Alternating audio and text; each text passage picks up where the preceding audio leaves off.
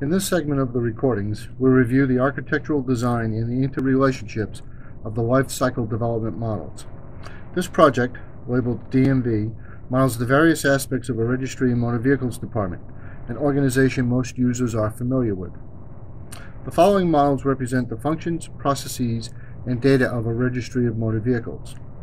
We begin with the functional decomposition diagram, displaying the high-level business functions and the high-level business processes.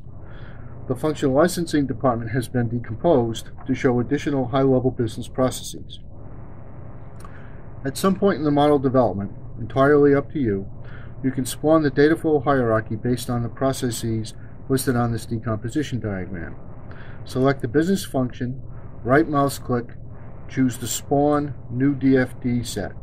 Notify the Verify menu item here, allowing you to verify that the process hierarchy displayed on this decomposition diagram matches the hierarchy as displayed on the data flow diagram.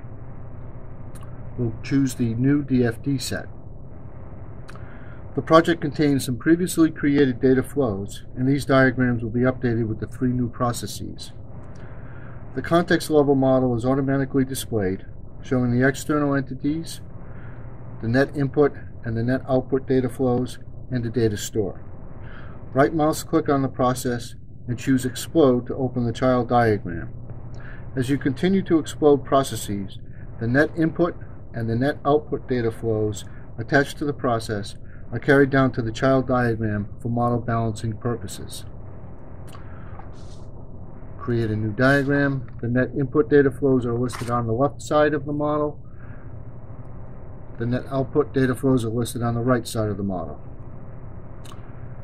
When I save the diagram, a nest relationship is created between this child model and the parent process.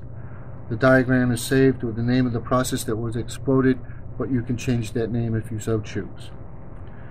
Each diagram or model can be analyzed.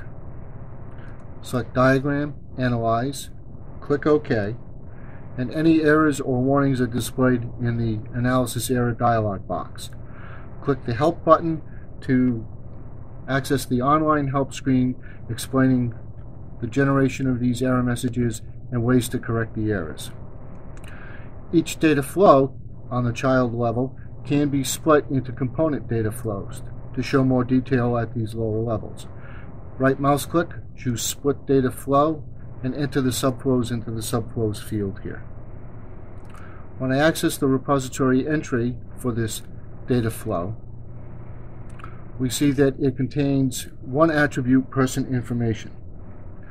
When I jump to person information, I see that this is actually a data structure.